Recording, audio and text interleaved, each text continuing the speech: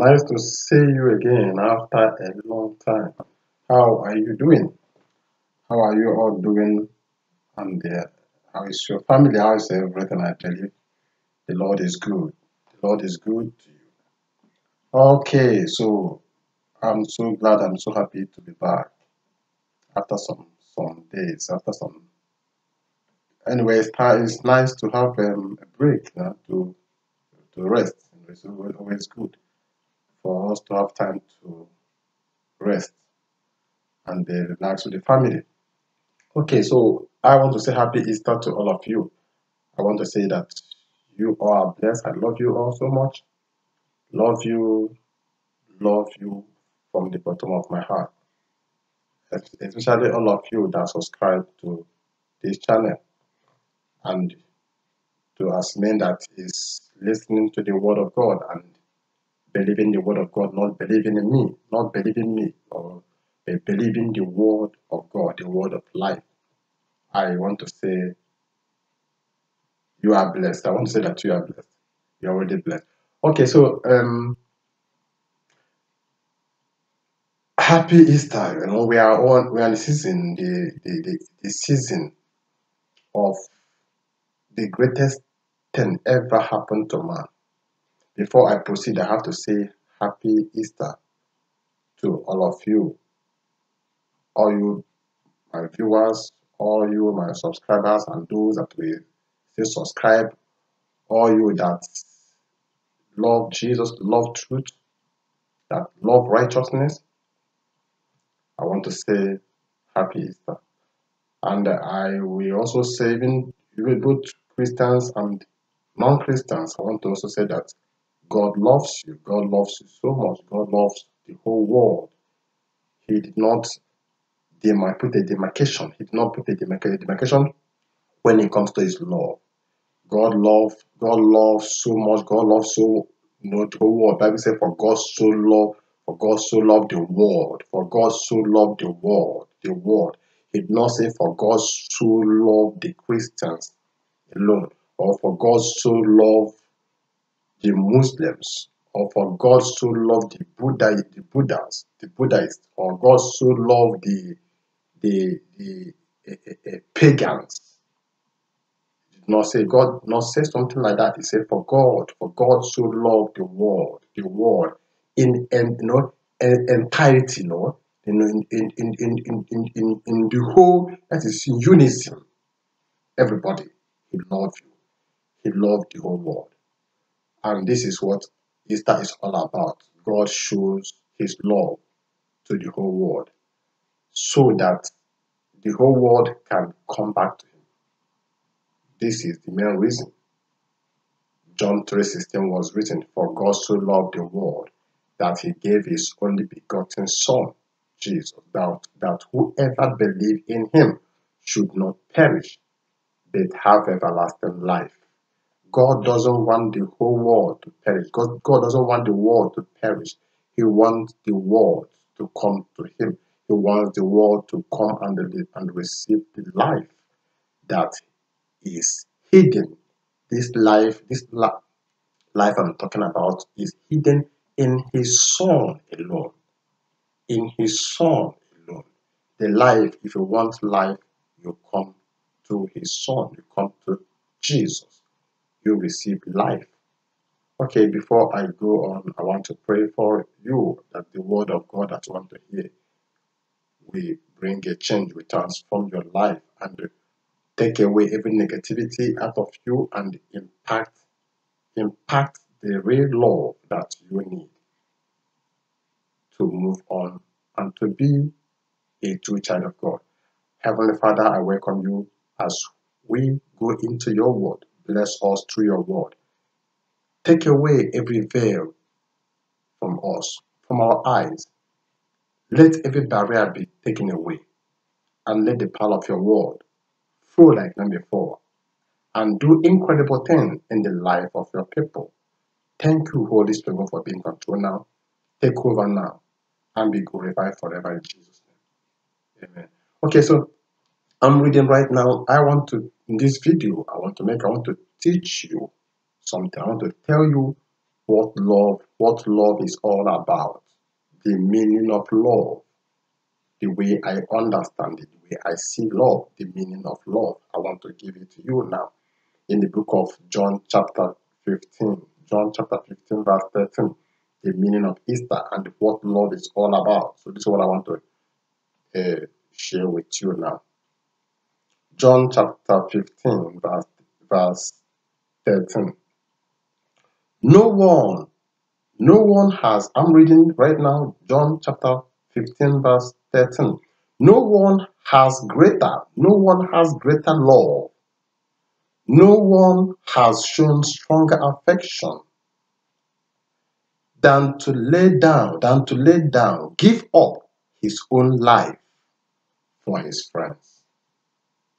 I come again, I'm reading Amplified Bible, so that you can understand very well what I'm talking about.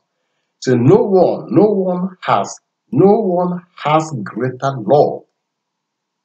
No one has shown stronger affection than to lay down,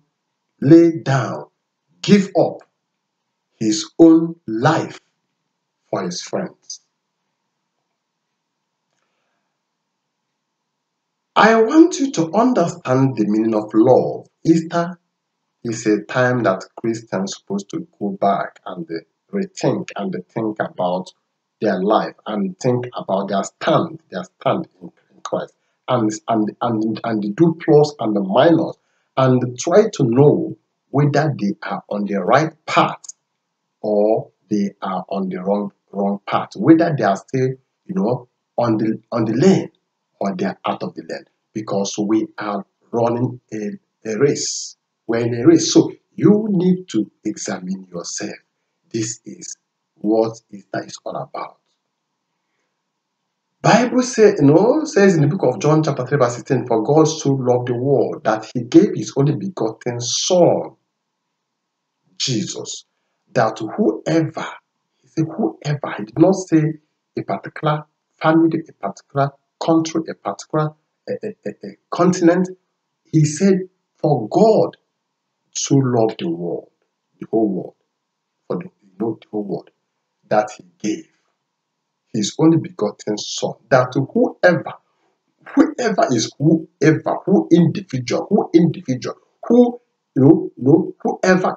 can be a family, whoever can be a state, whoever can be a country, whoever can be a continent, whoever can be the whole world,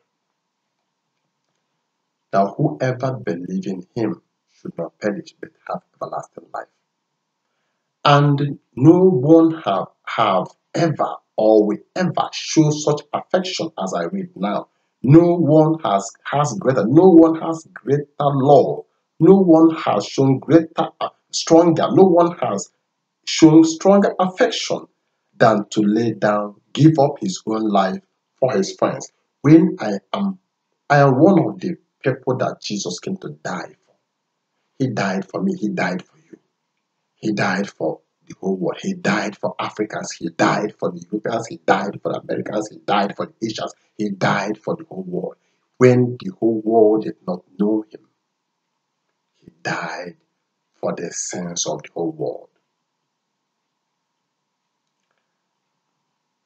I want you to understand the meaning of love. Love means, the meaning of true love, the love of Christ, is giving the best to the people that did not love you, is what I understand. Loving the people that even hated you, that not even know you, loving them, giving the best, thinking the best for them, means love, means the love of Christ. Because I did not know him, he loves me, he died for me. He died for you. You do not know him. Even as I'm talking to somebody that will listen to me, that maybe you have not known him, you do not know Jesus, not know our God, but you will hear him as I'm talking right now, and you say, I want to know him, I want to receive this love.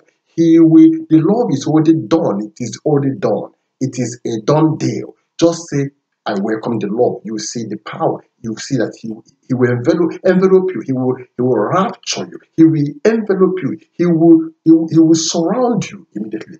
As you hear the word, this love, that somebody laid down his life for the people that don't even know. And you say, who is that? I want to know him. I want to give my life to him. And you welcome him. You begin to experience the power in his love immediately. And this is love, that you love people that don't love you, that you think good of people that is thinking bad of you, that you love people that hated you, that don't want to see you, that is talking bad about you, that is gossiping about you, that is plotting evil against you, that you love them.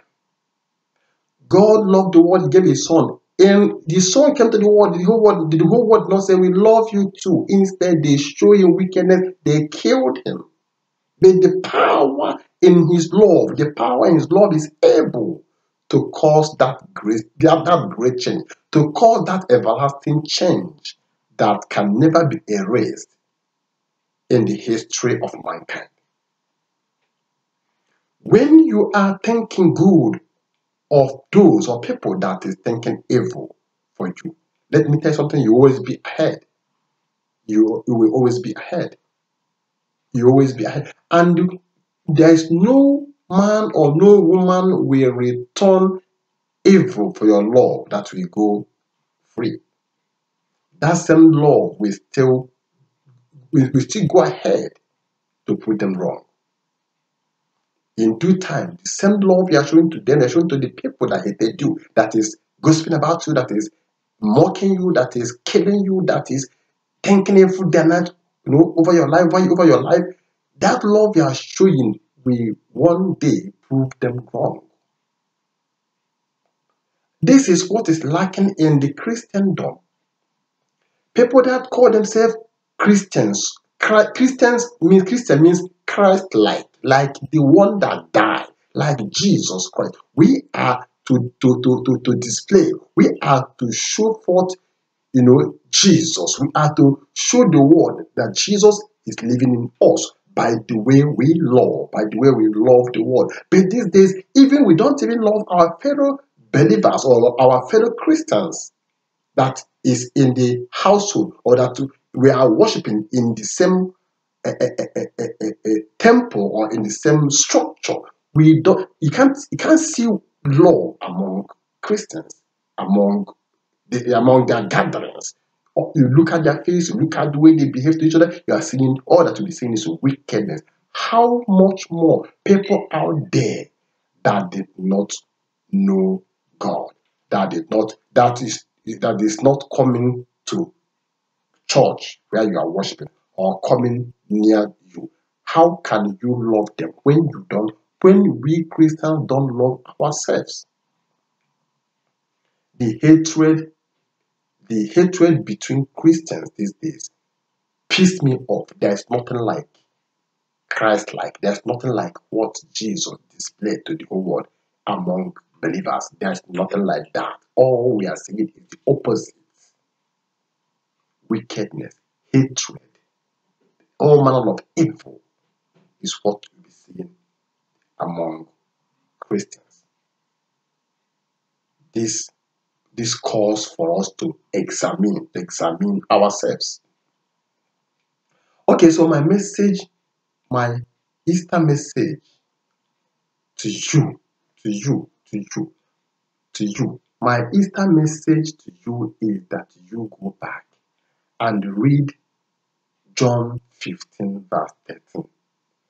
No one has greater love, no one has shown stronger affection than to give up his own life for his friends. He called me and you friends when we are his enemy. Can you see your enemy and call your enemy my friend? This is love. My friend, you treat your enemy as your best friend, giving him the best. Makes you to be a true child of God. I pray that we that is following Christ, that call ourselves Christians, should go back to love. loving the world. Stop loving only the Christians. Love the Muslims. Love the unbelievers. Love the wicked people. When the whole world see the love of Jesus in the church, when the whole world see this love in us, we don't need to preach too much. They will respond. We will control the whole world. We will rule over the world. This is what is lacking. Good over evil. Love over wickedness. Life over death. This is what the love of Christ can do. So I have to end this video. I don't know, because if I talk now, I want to say, let the love of Christ be planted, the true love of Christ. This is to be planted in the life of the believer, in the life of any true child of God that truly understand the power that is in this love. The love that can cause resurrection. The love that caused the devil and demons to fall asleep. And he just get up from the grave and walk away.